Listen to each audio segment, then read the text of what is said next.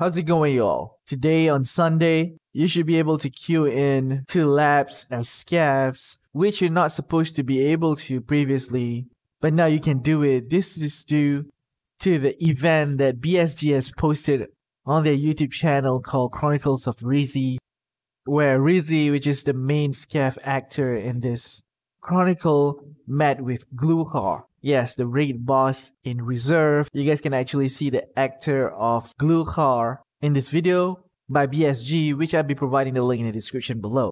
So long story short, Glukhar brought Ryzhy and his friend or brother into labs, where in labs they cleared a bunch of raiders. You guys should check out the video. The shooting scene is really great, packed with action, and it's definitely top class.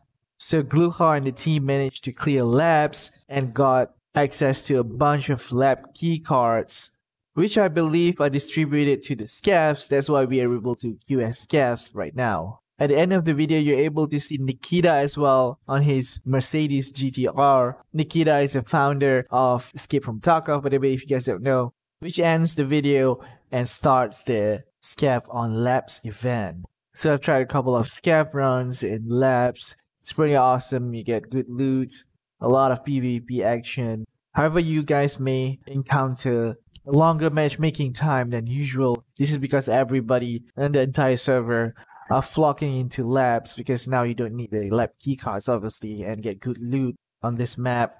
The exit or extraction for scavs in labs are the same as the PMC, so if you guys need the map for the extraction guide, I'll be providing the link in the description area as well. So that's it for today's video. If you find it useful, be sure to hit that like. Also subscribe to the channel for more future Escape From Tarkov videos. This is Joe, and I'll see you next time.